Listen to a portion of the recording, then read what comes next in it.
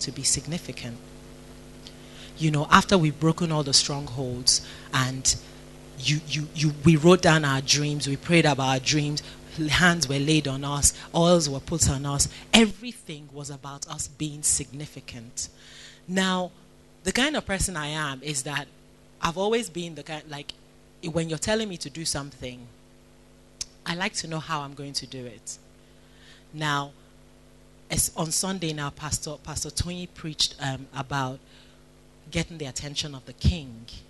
And I also saw when I was going through my notes, Pastor Tony also preached a message earlier on in the year, which talked about,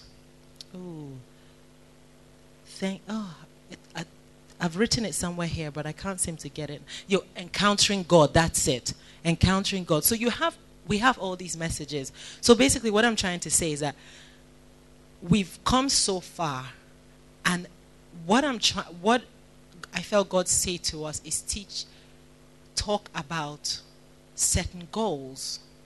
Now, setting goals to me is a message you hear at the beginning of the year, not towards the end of the year. But when I started thinking about that, I felt God say to me that, yes, but you've had so much teaching. Are people doing anything about it? You know, you leave on Sunday or Wednesday and you carry on with life as you know it. But as the days go by, do you still remember?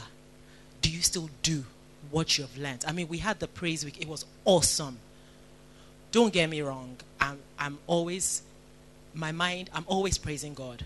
But you know, by Wednesday, Thursday, that weekend was far, far, far. It seemed so far away. But you know, what we need to be doing is to be setting ourselves into a place where we're constantly in that place where God can speak, constantly in that place where we're moving into where God wants us to be. I hope that's making sense. So, living a life of purpose. I thought that, you know, we should talk about goal setting, and I'm sure everyone here knows about goal setting. But we're going to talk about it the SMART way. And I'm sure people know the acronym SMART. So our goals needing to be specific, our goals needing to be measurable, our goals needing to be achievable, reliable, and time-driven. So I'll talk about each point as I go along. If we open to Ephesians 5, chapter 5, verse 15. And if you could please put up the amplified version for me. My Bible is not amplified, but I like the amplified version.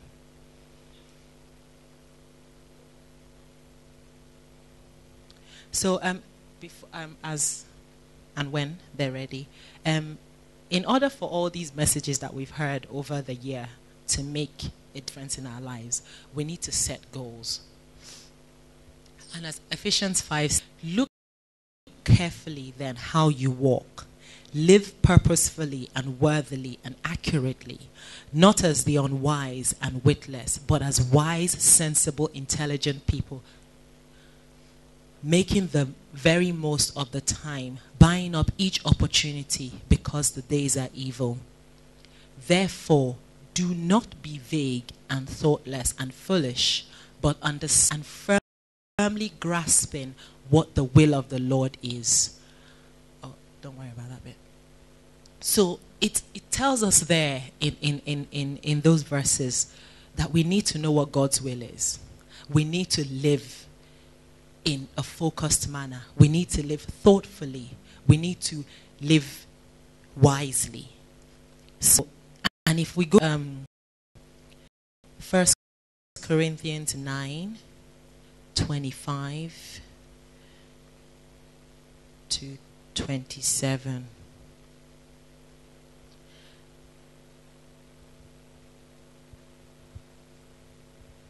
Thank you. Now, every athlete who goes into training conducts himself temperately and restricts himself in all things. They do it to win a that will soon wither, but we do it to receive a crown of eternal blessedness that cannot wither. Therefore, I do not run uncertainly without a definite aim. I do not box like one beating the air and striking without an adversary.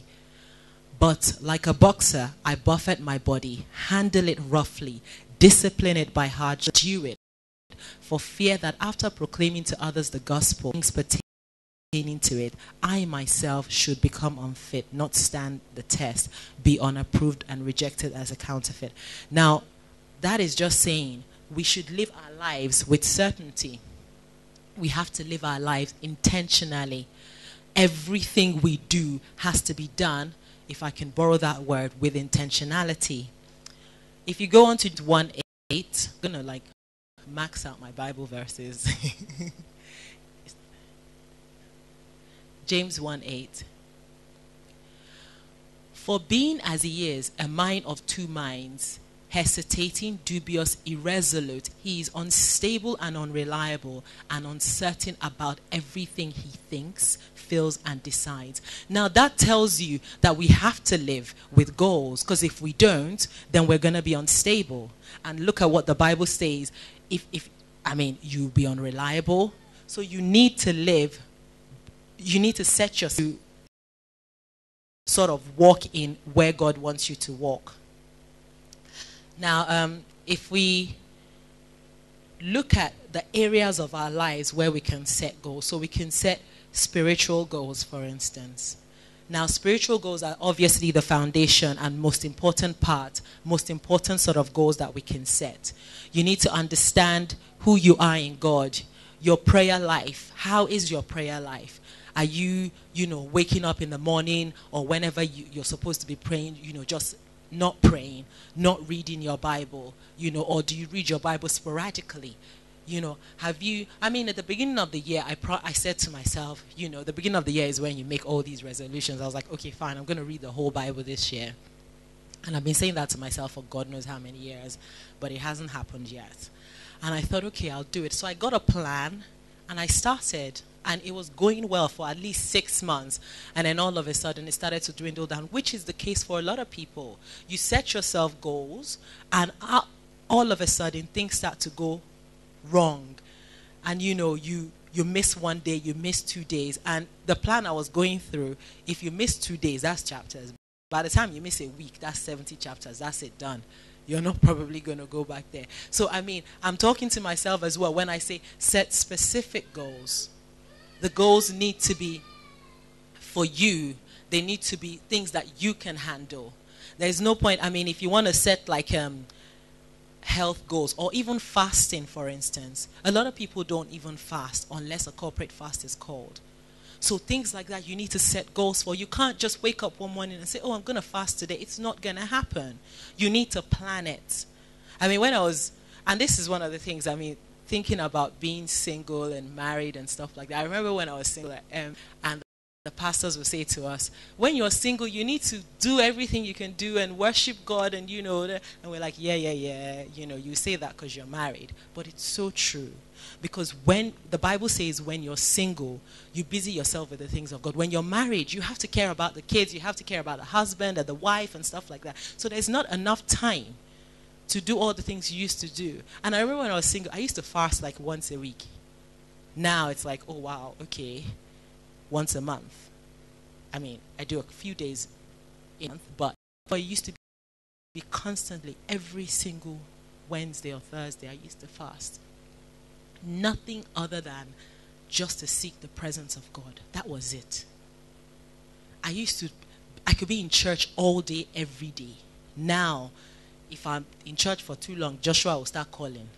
So, you need to, now is the time, if you're single and if you're married, we'll keep pushing it all together and, we'll get there. But you need to set all these goals, set goals for fellowship. Knowing that when you are within your friends or you're going to church, having a small group, a prayer group, you need goals for that as well. So Even for health and fitness. I'm sure a lot of people decided at the beginning of the year, I'm going to lose weight this year. But it hasn't come to pass. I mean, we're in November. I know it's not the end of the year and it can still come to pass. But, you know, you've probably spent the most of the year not eating right. You haven't looked at your eating. And those need goals as well. So, like I said, the goals need to be specific. For your Bible reading, you set a plan. For exercise and fitness, you tell, oh, I'm going to be going to the gym this amount of time. Even it doesn't have to be the gym. It could be just walking up the stairs in my house, walking to the second bus stop, getting off the train one stop earlier, adding a handful of vegetables to my meal. It could be as easy as that. It could be having fresh orange juice once a week. Because, you know, it's not about being slim when it comes to health and fitness. It's about prolonging your life. Exercise, eating healthy helps to prolong your life. It helps you to function better. You know, when you eat healthy, you just feel better. Obviously, when you do those things, but that's not the aim initially. It's just to be able to function efficiently.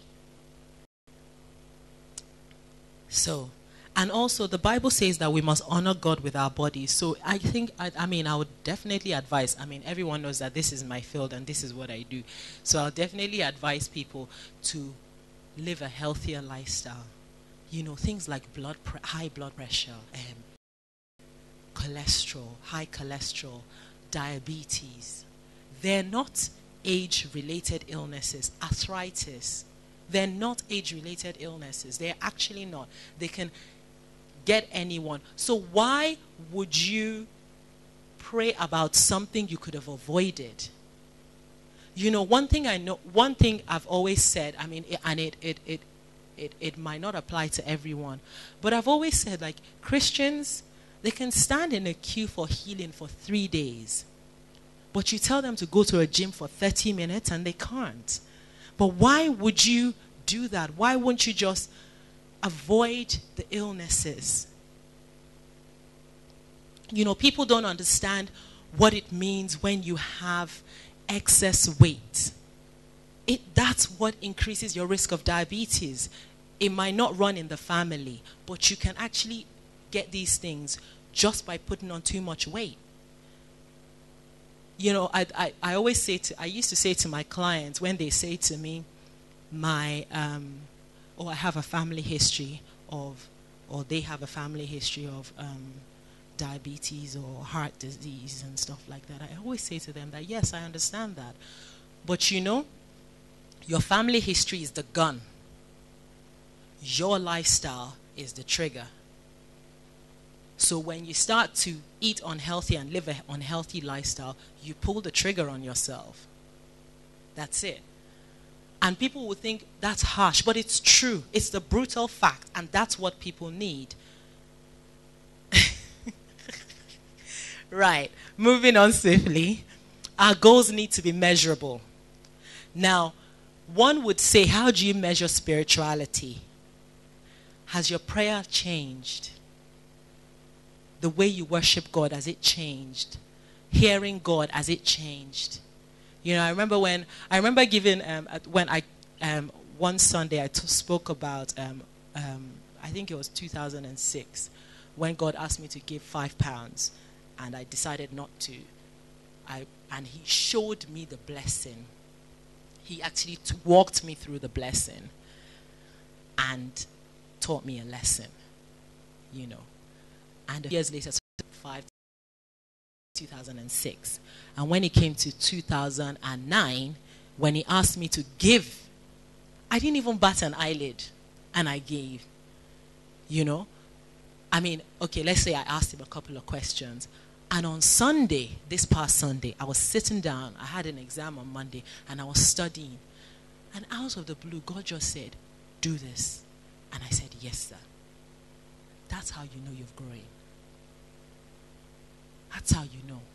When you can hear his voice and you know for definite that's God's voice and you don't question it.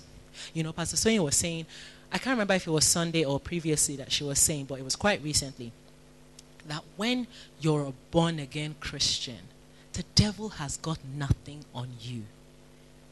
When God speaks to you, God speaks to you. You should not be hearing the devil's voice.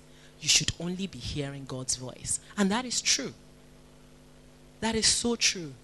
You open up your mind and you open up your mind to God. And don't ask questions about, is it God? Is it me? Is it God? Is it me? Is it the devil? Oh, but the devil is not going to tell you to give in church. The Bible never contradicts itself, but God doesn't contradict his own word. So that's how you can measure your spiritual fitness. Hearing God. You know, when you're praying, before when you used to pray, oh God, bless me, bless my family, bless my husband, oh God, bring my husband, oh God. And now you have a burden for the city. Now you have a burden for the church.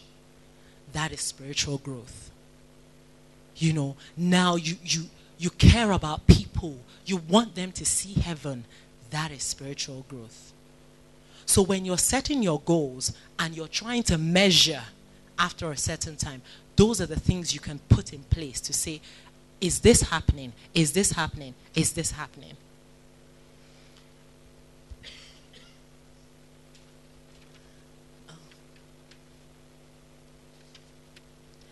And thirdly, the goals have to be achievable.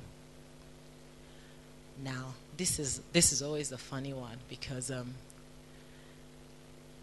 there's no point in saying, oh, I've never exercised before, but I'm going to run the marathon in April. And it's right now November. Don't get me wrong, some people have done it. Last year, was it last year? Year before? Year before. I trained someone who never ran a marathon before, hated exercise, and come December, she says, Bukky, I want personal training to run the marathon in April. I really honestly put my hands on my head. I was like, she said, do you think you can do it? I said, if you commit to it, you can. But you would walk a lot of the way. But you have to work hard. My girl hardly ever turned up for sessions. So on the day of the marathon, she walked. Because she couldn't run. It's not possible. She couldn't run. Because she only came to meet me when? In January. It's 4 months. So I would say to her, run. I was pregnant then. And I'll be running with her. I'll run 3 miles. She won't turn up. At the same time, I trained somebody else who hadn't done a marathon before, was training. And me and this girl would run like, obviously because I was pregnant and Pastor Tony would have killed me if I tried it. She would run 17 miles and I'll run maybe 7 with her to our destination. So by the end of it, we would have run quite a good distance. So she'll run about 17 miles, meet me at my house, and then we'll run maybe another 5, 6, or 7 miles. And she ran. I remember the day when she texted me and said, on the marathon day, I sat here and I just felt God say to me, go and pray. So I started praying. Obviously, for this girl, I was praying and praying and praying. She now texts me in the middle of my prayer. She said, at war. It's a war. And that's how when your goals are achievable, when you would know that, no, I trained for this thing. When an exam is set before you, I studied for this exam. There's no how. When they put a trial before you, you're not, no, I have the word inside of me. I can say the word. Do you understand what I'm trying to say? So this is how you get to those places, you achieve those goals. There's no point in saying, I'm going to be a millionaire tomorrow. Have you been a thousandaire yet? As in, someone said, I want to run £1 million business. Have you run £100 business yet? No. I want to be a giver for God. I want to give God, all that I own. I want to just, have you paid your tithes? Have you done even the free will offering? Little things like that. So you set goals. Your giving has to be goal set. You have to say, you know what, Lord, this is what I want to be. I'm going to give my tithes. My free will offering is going to be this. I remember, I think it was me and my husband talking, and he said he listened to a message, and the person said he set a limit. Lord, I would never come before you with anything less than this amount of money. That's a huge challenge. And that's the same thing. I always think that, in the old days, you never went to the house of the prophet without anything. You always had a gift. Why would you come to God's house without a gift? Because I remember there's a part in the Bible that said, I think it was when Saul and the servant were looking for the donkeys. And he said, let's go and ask the prophet where the donkeys are. And the guy said, but we have nothing to give the prophet. So, do you understand? You have to set goals in your giving. You cannot just give haphazardly, anyhow. I have £5 today, let me give you, God. He doesn't need it. It's our own, it's for our own good. Apparently, I don't know, I've never heard him say it, but apparently Gio says, whatever leaves your hand now goes into your future. So you're setting yourself up for a better future. Anyway, moving on swiftly. Your goals are relevant. So, if you're setting spiritual goals, the things that's in place must be spiritual. If you're setting fitness and health goals, they must be relevant to that as well. Your goals at the end of the day must glorify God. It's not about you. It's not about 1,000,001 people. It's just about God. Going back to that first message that we heard in the year, act of kindness, you have to set goals. Seriously, in this day and age, you have to be determined to be kind. It's hard. It's so hard. I remember one of my friends used to call me Anu. It's not my name, but I think it means merciful or something like I can't, but because every time we were driving and I saw a car stop, be like, do you know what's wrong with them? Should we go and help them? Say, but you don't know why they've stopped. Why would you go and help them? I could be walking in the street. Are you okay? And I was at uni the other day, and this is, I like accents, and I've sort of got a few things from Norwich. And Norwich accent is really, really funny. But in Norwich, they say, are you right? Instead of, are you all right? So it's one word. So I'd forgotten where I was, and I was at uni, and uni is in Hertfordshire. They have a totally different accent. And this girl standing around, and I just kept looking at her like, oh, she doesn't look like, she was standing around like, are you all right? And she was like, huh? And she was like, pardon? I was like, oh, I'm so sorry. Are you okay? Do you need any help? She was like, no, I'm okay. I'm just waiting for a friend. But I just thought, my first instinct is always to go out to help. But I had to make myself do it all the time. I had to make myself. Don't get me wrong. I don't always think that if I'm kind to people, people are going to be kind to me. Because if I think that, then I have ulterior motives. But I actually don't think that when people are kind to me, I'm always surprised. I go out there, and I go out there to help. I don't always do it, but I make an effort. I plan to do it. And that's what I'm trying to tell you. You plan to do these things. You set goals to do these things. Even in personal development, you set those goals as well. How many books are you reading?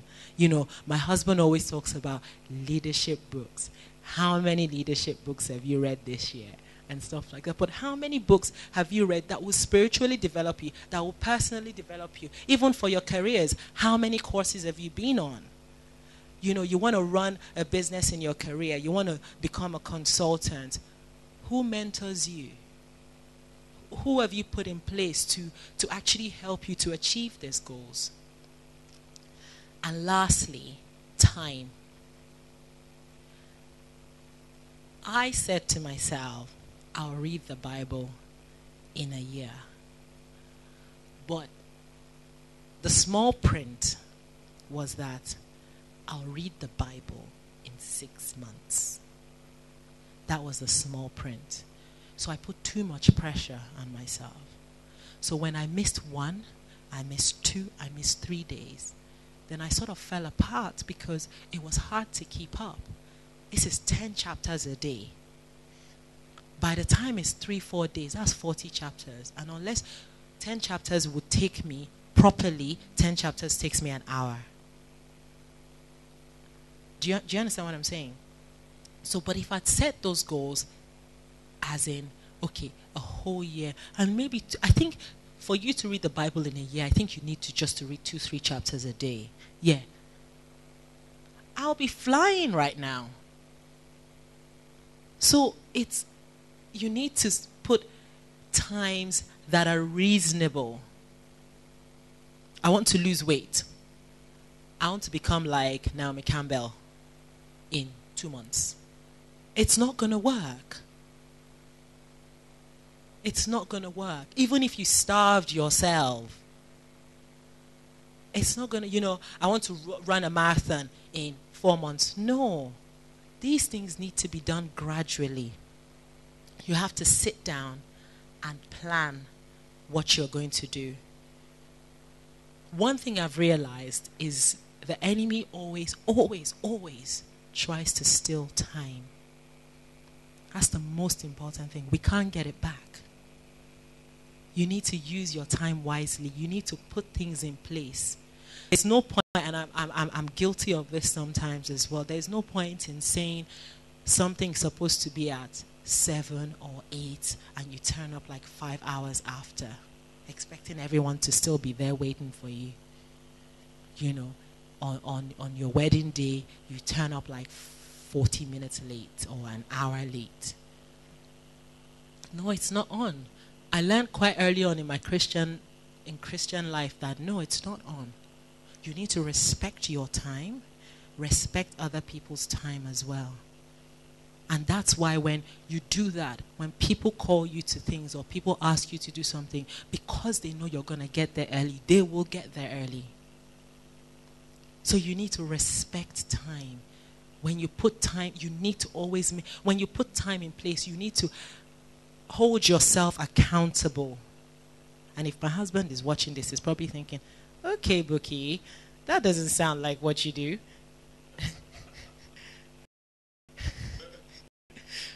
But you know what? I'm trying. I always say to people, I never commit to time. I never. Because I will don't make it. So if you say, what time are you going to get there?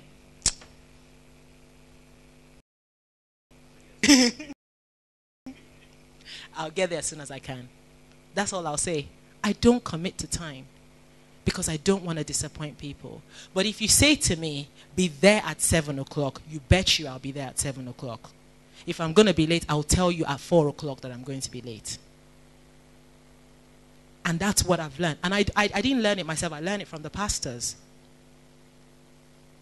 So those are the kind of things that you need to be doing to get to that point where you can stand, lift your head high and say, I have entered into my significance through God's love. It's through God's. You need to pray all these goals through. You need to ask God, how am I going to set these goals? What works for me? Some people wake up at clock. Some people wake up at 4. Some people wake up at 5 to pray. But you know what? It's not going to work for everybody. I never knew that when when I didn't think that when I was uni, life could be so complicated. Before, my husband and I would pray quite often together. As soon as university entered, it's like we have to, because sometimes I leave home at 5:15. I'm not going to wake the poor man up at 4 o'clock in the morning to pray. So would have to set new goals now and say, when is it best to do this? So you have to, at each stage of your life, you might have to change certain things. But if you bear in mind that your goals need to be specific, your goals need to be measurable, they need to be achievable, they need to be reliable, and you need to set times by them.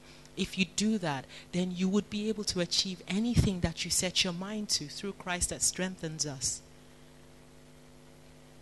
Does that make sense? Cool. So, lastly, very, very lastly, you need to give yourself a pat on the back when you have reached an achievement. If you've prayed consistently for 2 weeks, you need to buy yourself a chocolate or something. Do you understand?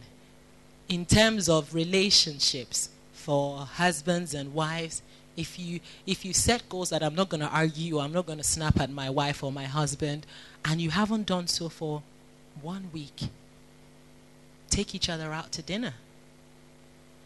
If you've prayed consistently, if you've gone to the gym consistently, if you walked up the stairs consistently, if you've done these things, then give yourself a pat on the back. Because we all love to be, what's the word? Acknowledged. We all love to be praised, appreciated. So appreciate yourself. Appreciate yourself. Love yourself. Because the Bible says that we are fearfully and wonderfully made. So love yourselves. I don't tell myself that I'm stupid. Never. Because I know God hasn't created a stupid person. If I make a mistake, I make a mistake. You know? And when I do good, I praise myself. I tell myself, go girl. You know, you've done well, Bukky. You've done really well. I'm proud of you. Get yourself a mentor. Somebody who you can rub minds with, touch base with. Can be anyone. But the person needs to be that few steps ahead of you. So they can have wisdom to impact. They can have something to say. I hope all of that makes sense. And that's so far as my Papa in heaven has told me to tell you. And I pray that as you go forth from here, I pray that the words would grow seeds. I pray that God will not leave you. He will never forsake you. I pray that as you set your goals, He speaks into your heart to what area He wants you to deal with. I pray that, and you will see results in the mighty name of Jesus. Thank you.